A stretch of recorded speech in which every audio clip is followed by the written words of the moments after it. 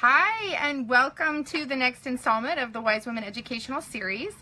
I'm Augustine Colebrook, and I'm so happy to welcome you to these roundtables across the country and around the world about midwifery. So if you're just joining us, go ahead and say where you are tuning in from.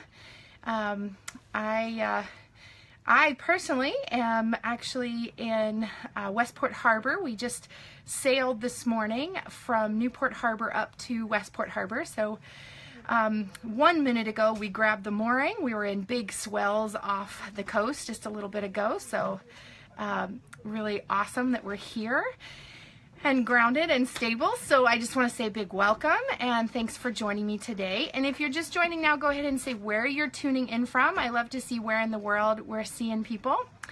And of course, as always, I have a big invitation to anyone who's tuning in and enjoy these free series.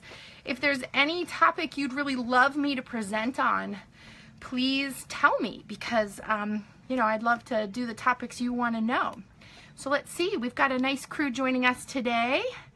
Hey guys, good to see ya. So it looks like Mount Easton, Ohio, St. George, Utah, Austin, Texas, San Antonio, Texas, Michigan, Madison, Wisconsin, Central Florida. Hey guys, welcome. I'm so glad to see you all.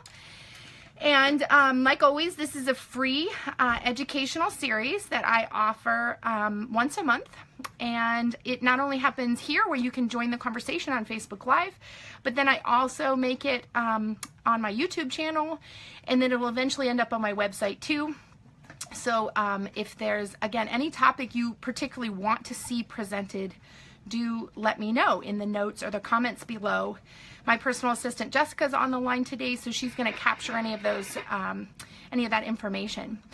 I'm sorry for background noise. I am still on my parents' boat, and there is our emergency VHF line, and some talking between them, landing and that sort of thing. So pardon the interruption. I'm a mobile midwife. But I'm so happy to see you all on the line, and it looks like we're going to have a really nice number today. Remember, you can always hit the share button at the bottom of your screen to share that with friends or colleagues around the country that you think should tune in. And you can also share this on your own pages for people that might want to join. So welcome. So happy to see you. Looks like we've got people tuning in from Central Florida and Tulsa, Oklahoma, Austin, Texas, Eugene, Oregon, Willits, California, Northeast Pennsylvania, Ferndale, Washington, and Hawaii. So welcome, guys. I'm so happy to see you. So today's topic is going to be about suturing, and specifically the supplies needed, the methods, and the actual method of assessing and then repairing perineal lacerations postpartum. Someone's asking, how big is the boat? It's a 45-footer. Yeah, someone from Lahaina, Maui. Hi, how are you? Good to see you. And Redwood Valley, California. It's so great to see you all joining the call. So I would love to share today. Let me get my notes set up. I also am going to do live demo suture. If you went ahead and got suture equipment and something to practice suturing on, go ahead and get that set up for yourself as well. And let's see. So the first thing I want to say is talk about supplies. So I put out some supplies today. It looks like we've Nashville, Tennessee too. Welcome. So glad to see you. So we have some supplies here that I was just gonna turn my camera around so you can see what I'm seeing. Okay, so one of the things that you're gonna need to have is a suture kit. You can either make those yourself and sterilize those by putting your instruments in your sterilization bag. I always put non-sterile gauze behind it so that it won't poke through the package and we get some additional sterile gauze when needed. Of course, you can also purchase put together laceration trays. I know Precious Arrows and In His Hands have good ones. This is an example of one here. Syringe and instruments and needles all come in this guy here. These are really low cost instruments. They're not fabulous quality, but they work just fine for 1 to 15 uses. You can sterilize them in your own packaging after you use it. And this whole package, this whole laceration tray is about $9. So again, fine for single use, and it also can be reused again. So somehow you're gonna have to have your sterile instruments. And it will consist of stitch scissors, and I like the ones that have the little hook on the end so that they can capture your suture material. They also come, you'll need to have some tissue forceps like such. They can either be flat or pointed, doesn't much matter. And then you'll need to have your needle driver, like say. And again, some people talk about quality with instruments. I have an example of a really fantastic quality German steel. This one's about $90, and this particular instrument here is about $9. So there's a huge range in price. I really encourage midwives not to purchase expensive equipment. Number one, you never know when a well-meaning grandma is going to throw your instruments away at a birth, or when your student's going to leave them soaking for 4 days and they end up rusted. So having potentially disposable equipment is fine. You're also going to need to have gauze. Again, that should be sterile as well. You can make sterile packs of non-sterile gauze using your autoclave bags. Or, of course, you can buy your 4x4s prepackaged. Any way that you do that is fine. You're going to need to have sterile gloves. You're going to need to have a syringe to inject your lidocaine. I do actually really appreciate the control syringes, like this guy right here. When you're trying to use a syringe that does not have a handle and your hands are gloved and slippery, it can be really hard to create the action and the function that you need. You're also going to need a needle to draw up the lidocaine and your lidocaine. I do recommend 2%. One of the main challenges with lidocaine, of course, is that we can create infiltration of the tissues and swelling, which makes the tissues inappropriately large so that when the swelling goes down, our stitches no longer hold. So when we use a more concentrated lidocaine, we're going to be able to use less liquid and have more effect. Remember, the toxic dose for lidocaine at 2% is 15 cc's per usage. So our little syringes here are 10 cc's, and I personally can't remember a repair where I needed more than a syringe of lidocaine using the 2% in years and years. So you shouldn't get close to that. I personally, in terms of injecting the lidocaine, prefer these little filament needles. They are a 27 gauge, 1.5 inch length needle. And what's great about these is you can see that they're very mobile.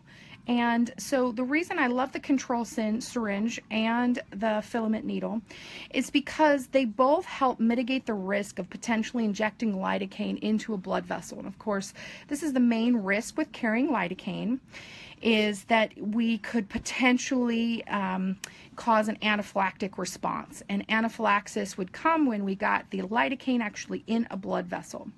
So our filament needle, that will slip around actual vessels, and our control syringe, which helps us always check and make sure we're not in a vessel when we inject, are two ways that we mitigate that risk. And of course, everyone knows that we're also carrying epinephrine. That is the drug that would counteract an anaphylactic response. But remember, we only use epi for an anaphylactic response, not just an itchy allergy. So we also have our suture material. I usually recommend the 3/0, and 27 or 36 inch length is both fine. I do like the cutting taper or just the taper tip.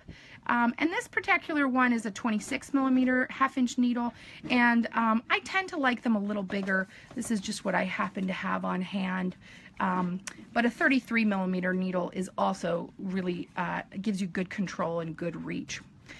Sometimes you'll want a 4/0 26 millimeter needle, and this would be for your real small closures like labial or perineal skin repair closures.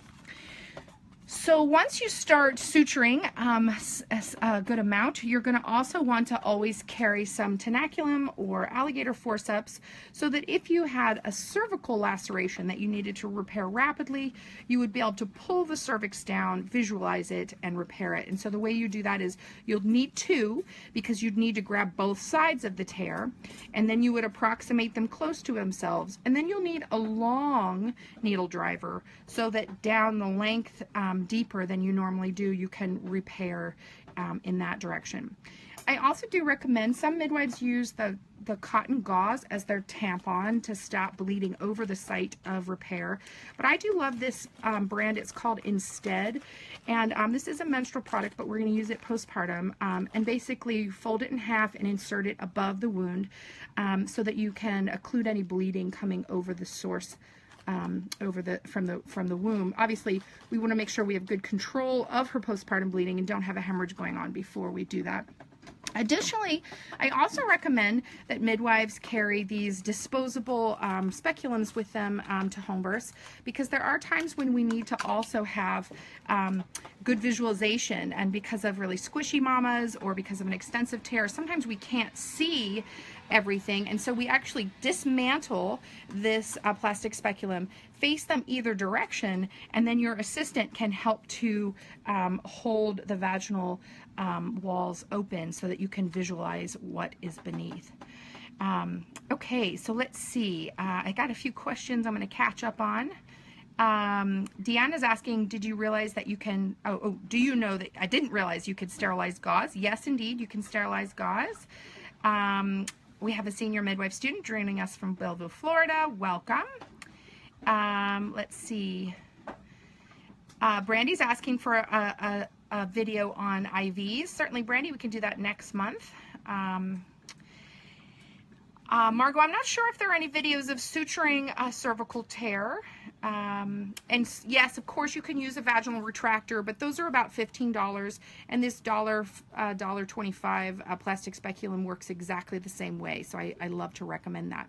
So to all of those of you just joining, welcome again. I'm so happy to have you here with us. Let us know where you're joining from. We're just going through equipment and talking about suturing equipment.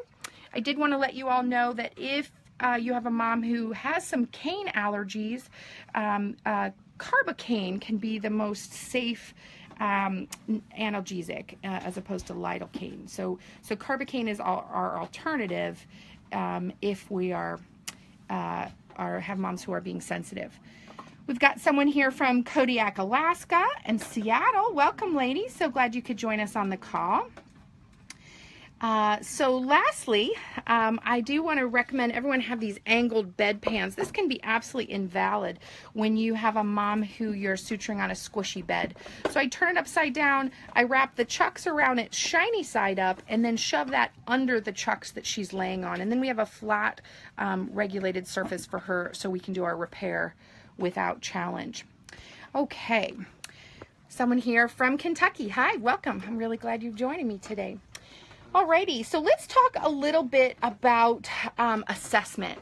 So when assessing a tear, we need to have a good understanding of what the normal vaginal and perineal tissues and anatomy and physiology look like. So for those of you that are new to this, spend some time checking out. So when you do a vaginal exam, just visualize a little bit before you actually do the exam. If you have a friend or a midwifery student who you're able to spend some time with, really get good at visualizing what is what and where does it go. Certainly you have yourself you could look at, but really understanding what we're putting back together so that we can understand what is actually injured and how to assess that. But let's go through the international standards for classification of a perineal tear. So we have a category 1, type 1 tear. And this involves the vaginal mucosa, the perineal floor, and sometimes the vaginal wall. And this does not involve muscle, and it is very superficial. So it's really important. Sometimes midwives, especially new midwives, will look at a tear and think, oh, it's just so bad, because it looks so different than it does normal. But we have to remember the normal length of a perineum in a non-pregnant woman, and then compare that to the length of a crowning baby's perineum. And the difference can sometimes be as much as 4 inches. So if you're seeing a very, what looks like a very intense tear, just remember that it's going to shrink considerably after the swelling of birth goes down. So keep that in mind whenever you're assessing tears. But a first-degree tear involves the vaginal mucosa, the perineal body, and sometimes the vaginal wall and skin of the perineum. It does not involve muscle. Some midwives say that it's hard to tell the difference between a first-degree and a second-degree tear, and a second-degree tear is all of that plus the actual muscle of the perineal body. And there are 2 main muscles that run across the perineal body, and you can't really tell which is torn. And to be honest with you, in some tears, you can't even tell the difference between muscle and deep perineal floor. And to be perfectly honest, that doesn't matter, and I'm going to talk about why in a minute. But midwives do suture first and second degree tears. We should be prepared to, and we should know how to, and that's what this video is all about. A third and a fourth degree tear, we're going to talk about those in a minute, are outside midwife scope. Although I will say that perineal skin that has torn over the anus, we can suture as long as it doesn't involve any of the actual anal sphincter or anal capsule. So a third degree tear is also broken up into 3 categories, a 3A, 3B, and 3C. A 3A is less than 50% of the anal sphincter, a 3B is more than 50%, and a 3C is all of the anal sphincter. And then a fourth degree also means that the bowel is torn. In my career of 17, 18 years now, over 1,000 births, I can tell you that I have only seen a tear worse than second degree 5 times. So it seems really obvious to me that we midwives wouldn't see it enough and therefore wouldn't be able to keep our skills up enough to be effective at repairing tears that are that extensive. And truly, we want full function for the rest of our lives. So a surgeon with bright lights, antibiotics, and pain meds really makes the most sense for those type of tears. But good, careful evaluation will help you determine who you take in and who you don't. So I also want to talk to you a little bit about the reasons why we suture. So there are 4 basic reasons why we repair tears. And if one of these 4 reasons exists, we should not tell the mom it's her choice, and we should not allow her to refuse repair. I know this is strong language and can be potentially controversial, but I want to be really honest here and tell you that moms in their hormonal and emotional postpartum stage really do not have the wherewithal to understand fully what they're refusing when one of these 4 situations exists. So we must repair a tear if it is not hemostatic. So if her tear is bleeding, actively bleeding, we need to repair it. This is not something she can refuse. You can't have a slow trickle out of a perineal artery and not deal with that. We also need to recommend strongly repair and when it involves function. So if we don't have function of the tissues in the condition they're in, then we must repair.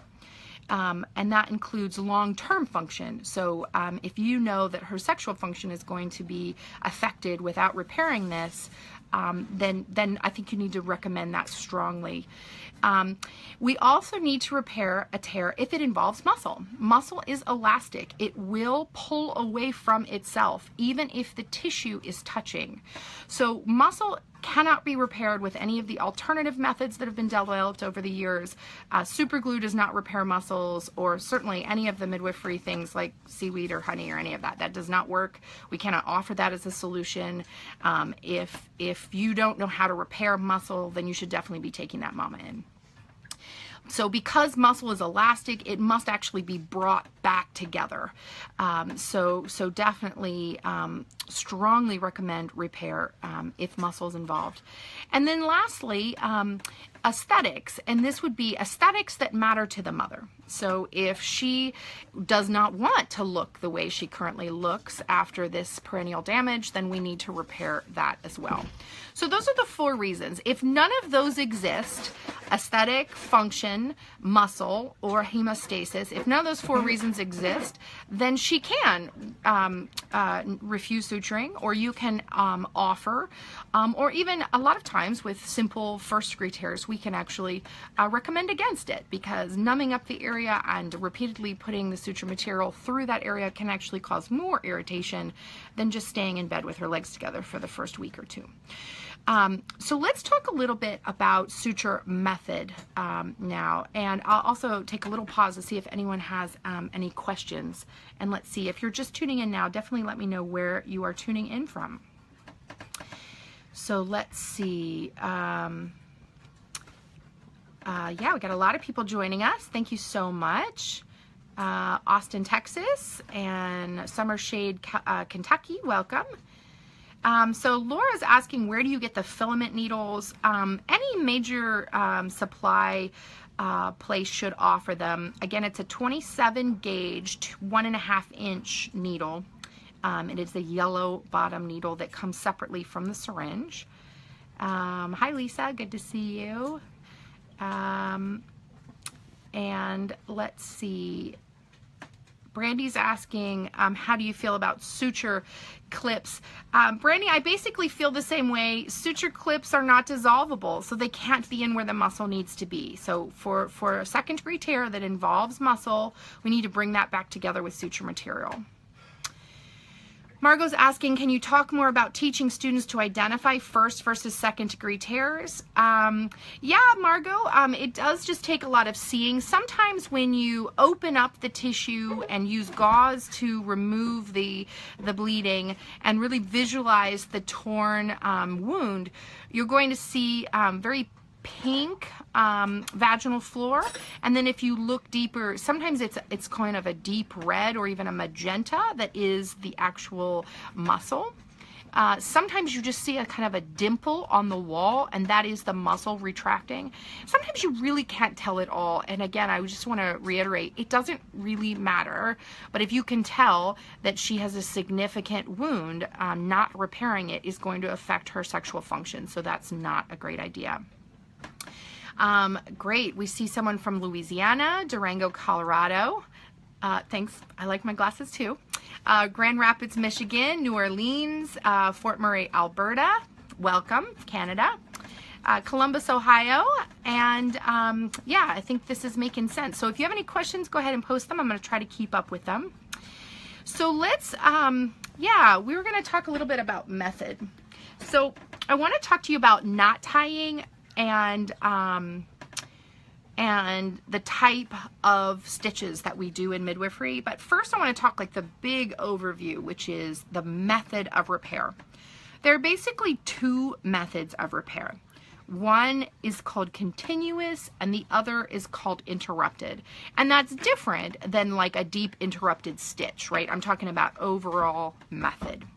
So the continuous suturing method adds the benefit that there are less knots and therefore less suture material that the body has to break down.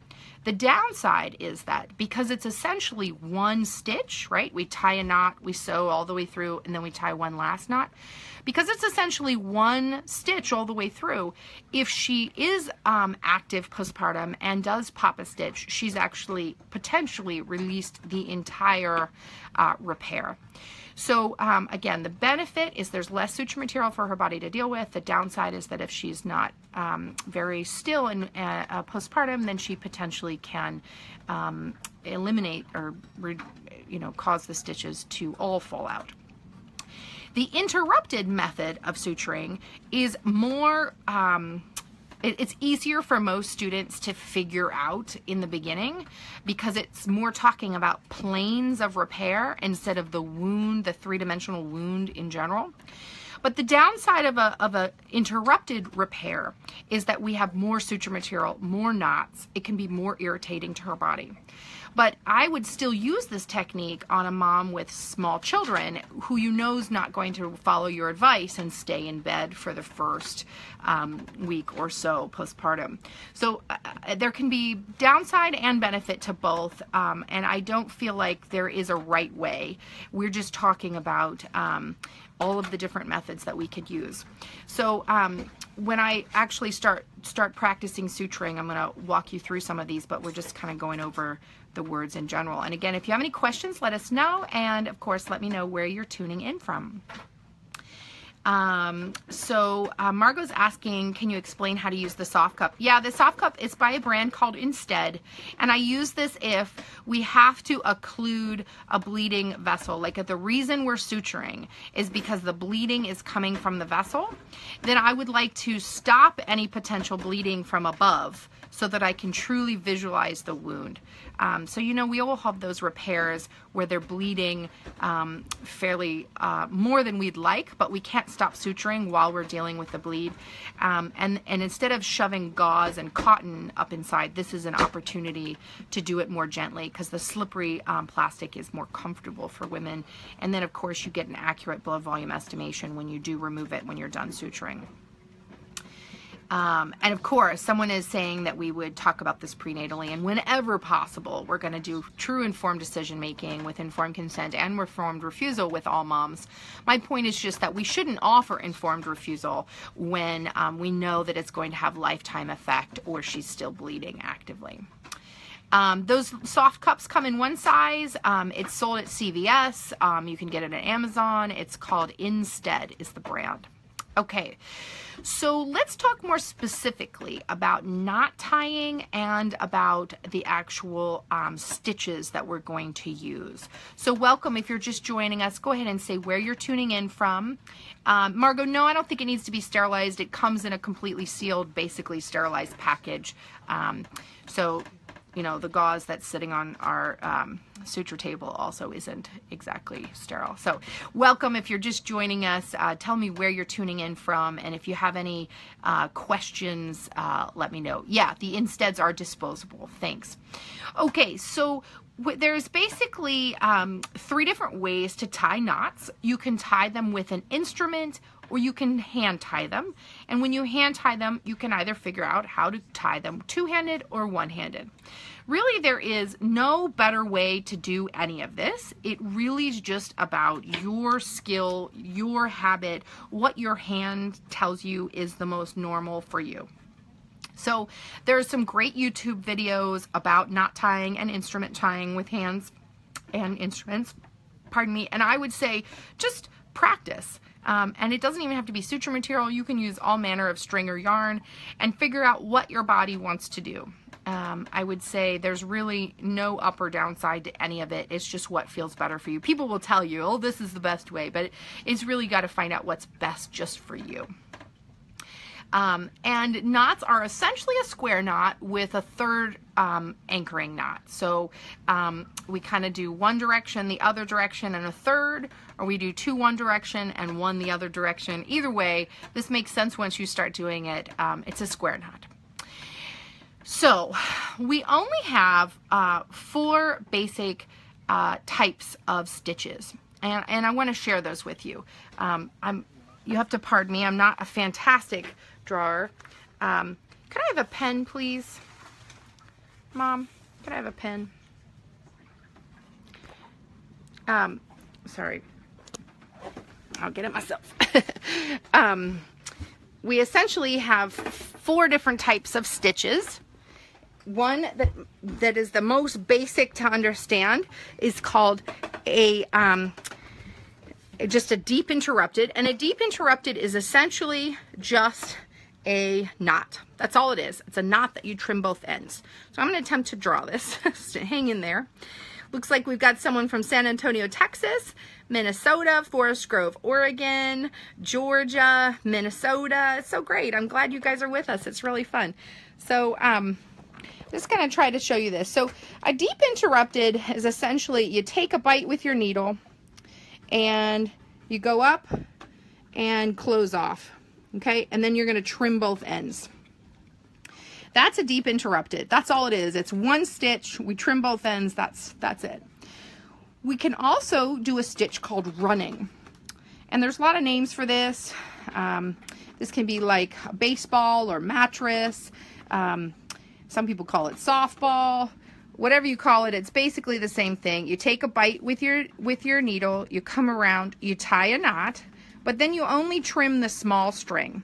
And so with the long string, you sew down, and we take little bites each time we're creating a stitch, but we're not tying a knot, we're just creating a stitch, right? So this is called running locked, and we get to the end of that line, we're going to tie off and trim both ends. And essentially, this just looks like it does on the top of the skin. We can also take a bite, tie off, trim the lower string, and then every time we take a bite, we pass it back under the string, so that essentially we get all of the suture laying on one side. And this is called running locked. And so again, we would tie off at the very end. So just running means you're just running the stitch down the line. Running locked means you take a bite and then you pass the needle back through the loop. And it creates a little lock here, okay? And these are essentially the exact same stitch. The only difference is that this one is, here's one knot that anchors it, and here's the other that anchors it. All of this is the one stitch essentially between them. With the running locked, this will anchor it, but then all of these little joints will also anchor it. So that if we have a mom who's super active, if she actually pops one of these, the hope is that the rest of these would stay. And again, this has less suture material, even though my drawing isn't quite to scale, but this has less suture material, less joint, so it's less places for the body to break down, and this has slightly more. But when in doubt, if we have active toddlers, I do definitely recommend this style. And then lastly, the only other type of stitch that we use is called subcutaneous. And we would take an anchor stitch at the base of where we're suturing, trim the tail, and with the long end, we go up one side, and where that comes out, we go up the other side, and then where that comes out, we go up the other side, and so forth and so on, suturing until we get to the end and tie off. And so what happens before you tie off, this is the same stitch, I'm just showing you what happens, is you basically pull up on that end, and it acts like a zipper. This whole area comes together and the stitches are all inside. So this happens in the subcutaneous area of the skin. Again, this is the same stitch, just in function and then at the end. So to review, we do deep interrupted, which is just a knot with both ends clipped. We do running, a knot that runs down the line of the injury and then closes. Running locked, where we lock at each stitch. And then subcutaneous, that happens all in the subcutaneous area of the skin. So that is basically the overview. I do recommend that we give good informed consents with our moms when we're talking to them about what we're going to do and why we're going to do this, and having really good conversations both prenatally and after the tear to help them understand what we're doing and why we're doing it. Is very important. And then of course having very kind touch and being as gentle and careful as we can to those mamas who are already in pain and a little worried can be really important. A lot of people ask about lidocaine administration, and I'm going to do a little demo now. So while I'm getting settled with that, go ahead and let me know if you have any questions or any comments, if I haven't covered anything you really want to know about.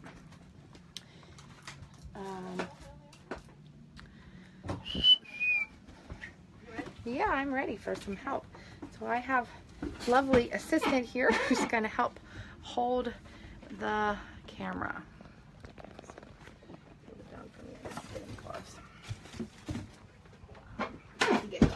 One second.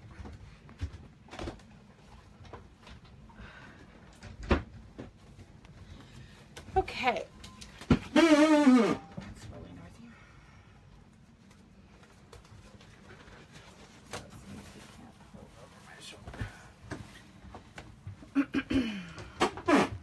Okay, so let me grab me a gauze from the counter over there. Just a gauze really quick. Just walk.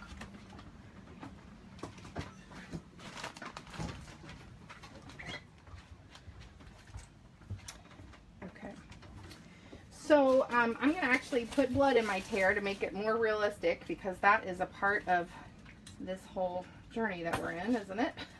Figuring out how to do it in real life.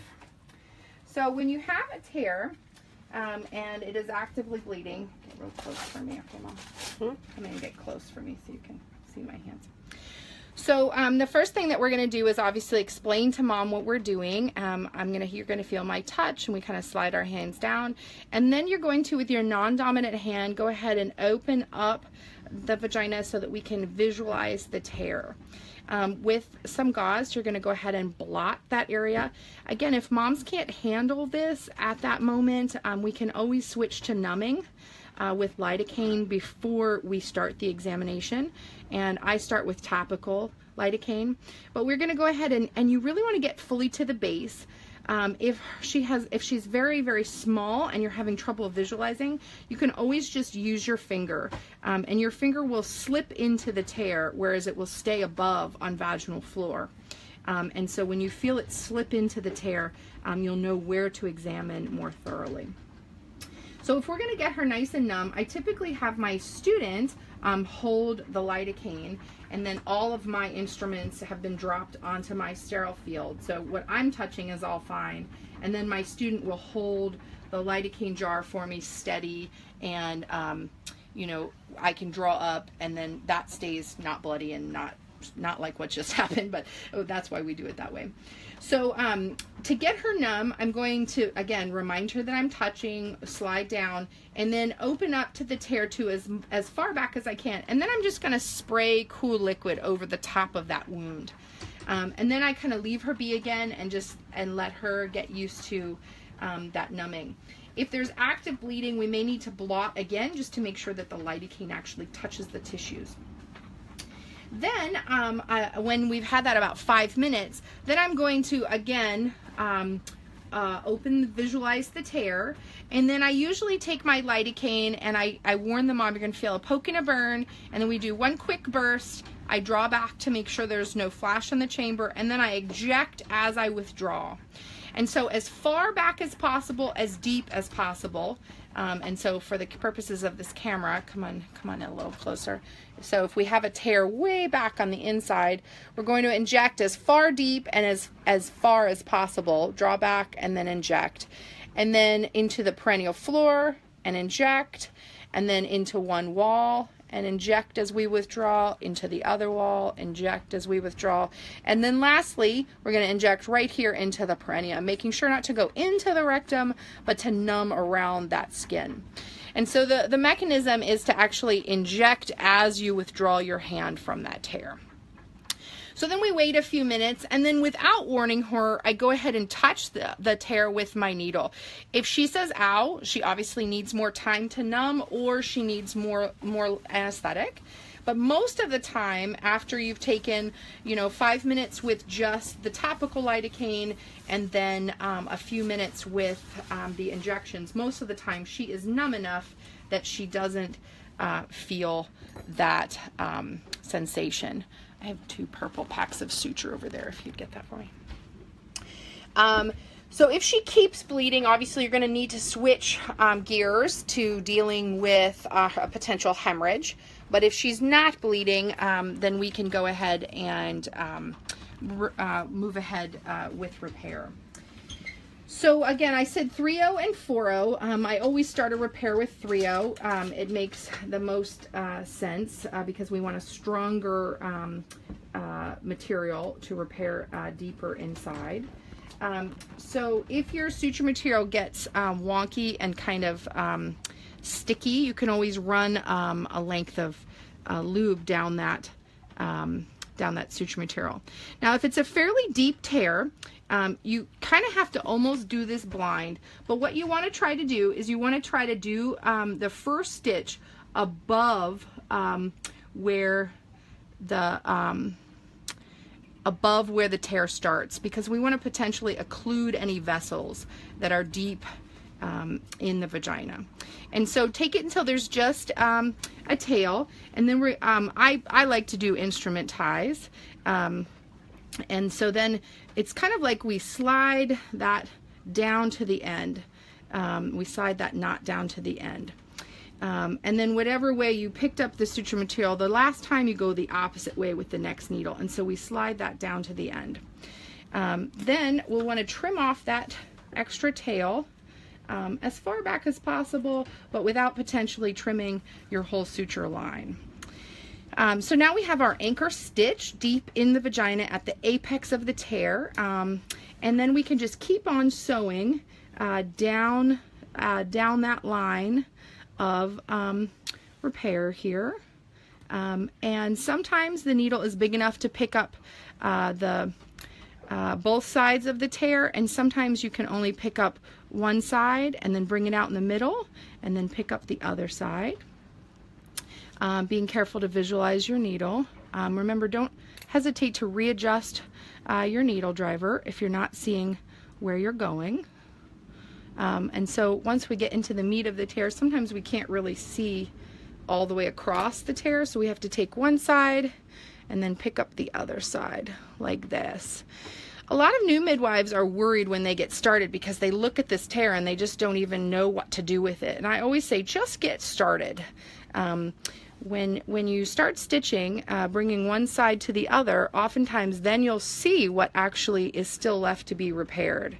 And again, we take a bite of one side and then we'll take a nice bite of the other side. Once you start to see the vaginal floor coming together, then you'll start to visualize the pocket below. It's kind of like suturing requires three-dimensional thinking. We have to think about the tear in the 3 dimensions, but we have to repair it in 1 dimension, one line at a time. So it's kind of a curious way. Now, it's really important that when you're suturing the vaginal floor that you don't start to suture hymenal ring residue. So anywhere from 1 to 5 millimeters inside the introitus at the fourchette is the hymenal ring. And when we suture in front of that, we know it's going to bother her when she wipes and when she toilets. So it's really important that we keep our stitches behind that.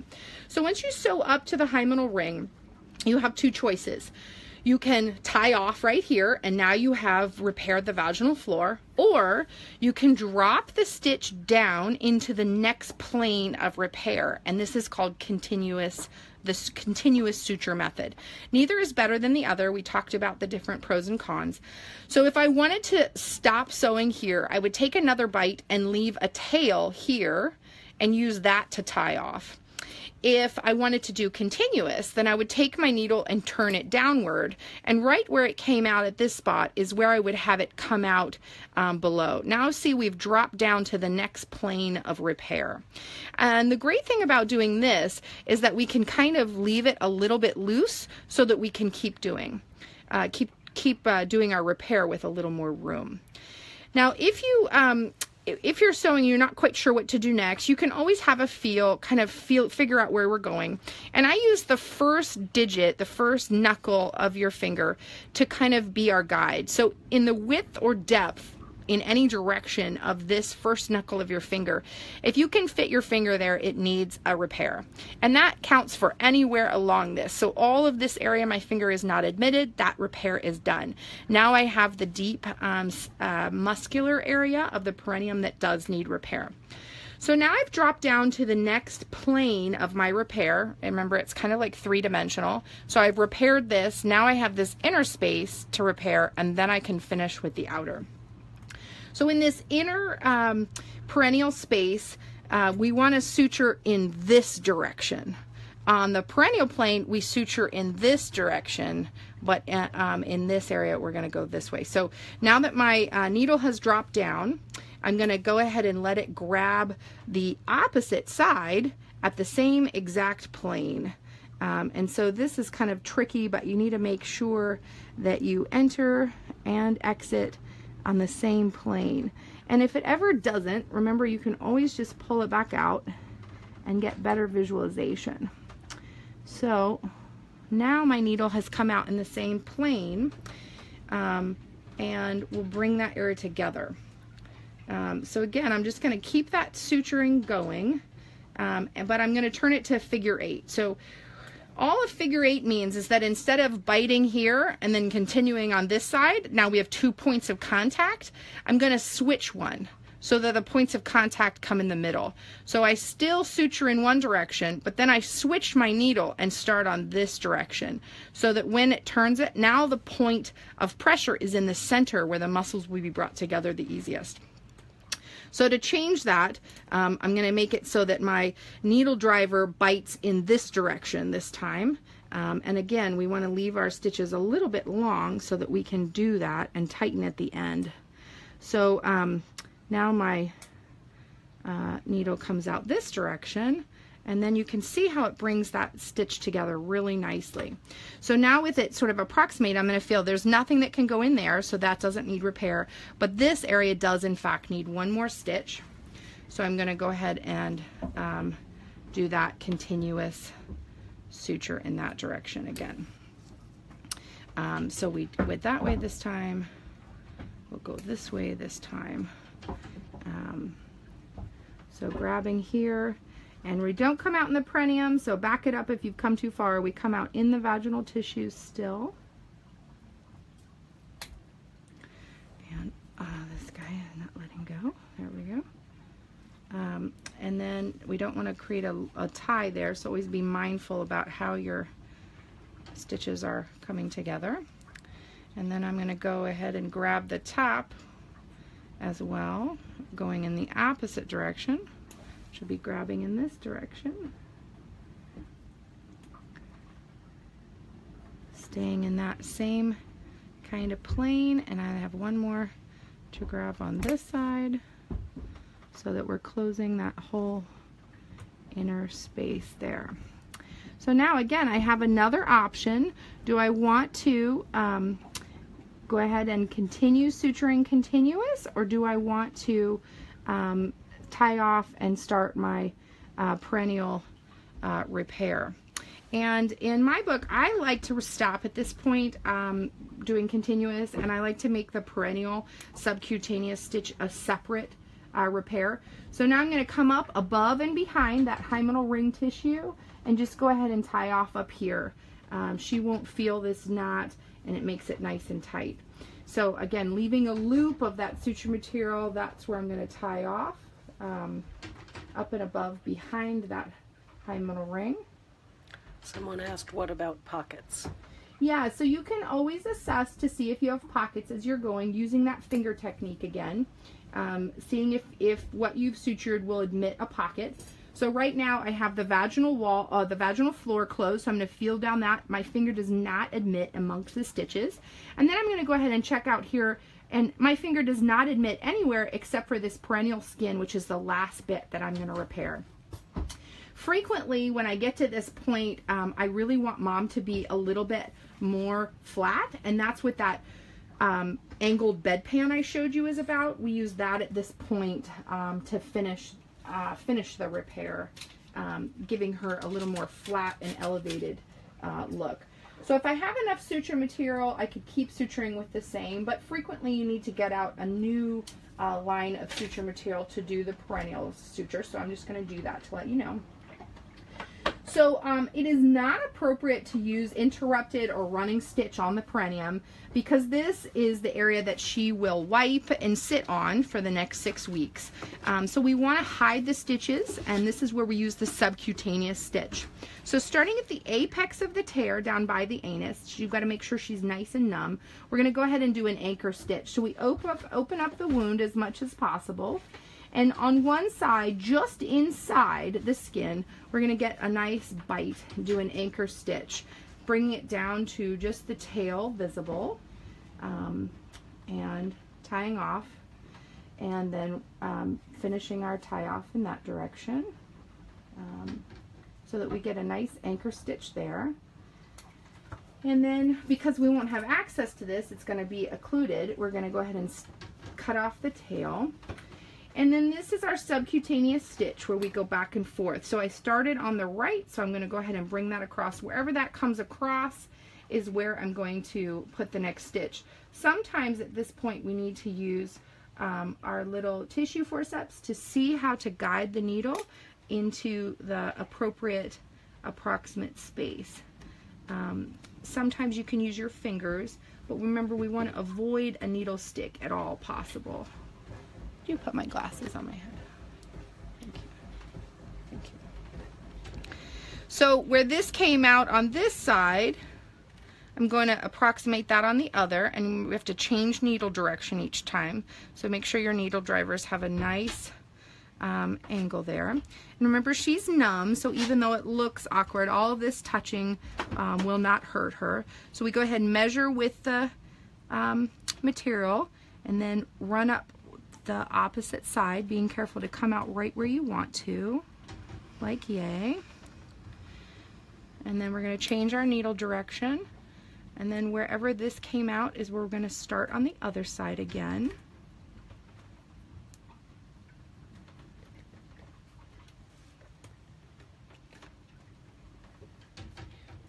And if you feel like you've lost your needle, just back up a little bit and get yourself oriented. It doesn't hurt her at all. So then once we've come almost to the top, we're going to take our last stitch here on the opposing side, running up just in that subcutaneous space. And then this is what I was showing you. Sometimes it does pull out. That's called friable tissue. And if you're really shallow on a very shallow spot, sometimes it does pull out like that. So you just can do another grab again. So then, like I was showing you in the drawing, this becomes your zipper stitch. See how it just pulls the tissues together very beautifully in the end there? And so on this stitch, on the perineum, then you would want to use your fingers just to make sure that it does come back together and lay nicely like you expected it to. And it does. And then to close off this stitch, we would want to go up and behind the hymenal ring again to hide all those stitches so they're not going to bother her when she's suturing. So you've come out at the fourchette, so you just go ahead and take a nice bite at the perineal floor or the vaginal floor again, and then just keep sewing until you're up and behind. And this does the benefit, of course, of making sure that these knots, these stitches aren't going to be uncomfortable for her, and they also make it so that there's a little bit of like essentially double suturing right in this area, because this is of course the most vulnerable for those young new moms. Question from the same person who asked about what about a pocket? If you found a pocket, would you undo the stitches and redo, or what? Well, that's a great question. Probably you're not going to find a pocket that's under stitches, so it is important to kind of check as you go along. And if you find a pocket as you go along, just throw in a deeper interrupted, just kind of close that pocket essentially. But you do need to check when you're at the end. So I'm at the end now. I've come up and I've sewed up and behind the hymenal ring. I clipped my suture material. So I'm going to go ahead and go to the very back of this vaginal floor. I'm going to remove gauze, or that instead if I placed it. And I'm going to run my finger down that vaginal floor tear. And I don't know if you can tell, but it is completely closed and beautiful. And then I'm going to feel down my perineal floor, and I can't get my finger in anywhere, and the skin is in fact back together. At this point, because she's numb, we might also take a look at the vaginal walls, make sure we miss no other tears. But at that point, she would be completely repaired. If I came along and my finger dropped into another tear, say on the side, then I would just do my best to put a deep interrupted. If it doesn't involve muscle, if it doesn't involve function, if it's not an aesthetic issue, and if it's not bleeding, you can just leave those surface kind of tears alone, because they're not going to bother anything. Now, sometimes as you're suturing, you come to the end of repair and you realize that there's this hymenal ring kind of remnants, and it forms like a tongue that kind of hangs out. Sometimes they're black and blue, they're very bruised. If they're thin like this is, just go ahead and take your stitch scissor and just amputate that guy, because this is too small to reattach, and it's probably necrotic at this point anyway, especially if it's black and blue, and it's just going to cause a flap to be uncomfortable in her sex life, so just remove that. If you have a big flap that has been disattached, sometimes this happens from labia. We have a labial tear that is hanging down. If it's pink, then it's still fed by blood, and that would be that would potentially bleed if you amputate it. So you have a couple choices. You can see if you can reattach it, or you can fill it with lidocaine and then tie off the base, kind of occlude the base and clip above that. She'll always have kind of a bump there, but at least she won't have that tongue. So that's kind of the end of that repair. I'm going to get cleaned up and then switch to being face on. Any questions while I'm getting settled? Anyone have a comment or a question? Okay. Ready. Thank you. Okay. So I got to do a repair for you and with you guys. If you got to follow along and you have any questions or comments, I'd love to hear it. And of course, any topics you want me to do into the future, any feedback. I really love doing this with you all. So yeah, thanks for all the hearts and the likes. I love that. So again, I am Augustine and I work with Wise Women Consulting, and we do national consulting work for businesses who are trying to expand or open, both individual midwives and birth centers. I have a graphics design artist on my team, a couple of assistants. I have a lawyer I'm on team with now, so we can pretty much answer any questions that you have. And I love to be a resource for midwives. I have stopped midwifing mamas because now I'm midwifing midwives. So I really love my new career, and we do site visits all around the country for birth centers or clinics starting up, and I'm available by Skype or phone in order to do consults. And of course, I really love helping new midwives launch their practices.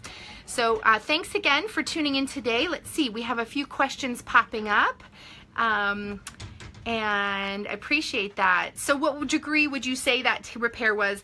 Definitely a 2nd degree tear, not 3rd. The anus would have been below where I had the specimen actually. So whether that was a really deep 1st degree or a 2nd degree is kind of irrelevant at this point. It definitely needed repair. She would have long-term issue if that wasn't there. Yeah, so getting some thank yous, appreciate that. I really appreciate that. Yeah, I like the realistic too. There's so often we're practicing with meat on a flat surface, and that is not how vaginas are. So creating a tunnel out of your meat will help you get so much better. So Sally's asking about clitoral hood tears. Yeah, they can be really terrible. I have some pictures of a repair that I can post on this Facebook invitation just to give more visual of how that is repaired. But essentially we're going to use a 4027 millimeter needle and just go really slowly, bringing skin back together the best you can. Oh, Julie, thanks so much. I'm glad. Yeah, definitely watch the recording. That will help you catch up. Thanks, Missy. Appreciate that. And Rochelle, Liza, thanks. I am on a boat. Yes, I've been on my parents' boat. We just made the crossing from Newport, Rhode Island up to Westport, Massachusetts, and got on a mooring for me to get close to cell reception in order to be able to do this. So I really appreciate the opportunity to be a resource to the midwifery community. And aside from doing consulting and coaching for new midwives, I also do advanced practice midwifery workshops. And I have a couple coming up in Utah and in Wisconsin in August. So you can look that up on my consulting or education website. And it's wisewomeneducation.weebly.com. And again, I love to be in contact with new midwives. If I can be of help, let me know. So that's wisewomeneducation.weebly.com, and of course my website, augustinecolebrook.com. Well, it's been a real pleasure to meet with you all today. We had a nice big full crew, and this will be on my YouTube channel and my website. And do let us know if you have any other topics you'd like to see. Oh, and Jesse's reminding me, yes, we'll be in Austin, Texas in October. So thanks again, and have a fabulous day, friends. Stay in touch. Be good. Do good work in the world. Thanks. Bye.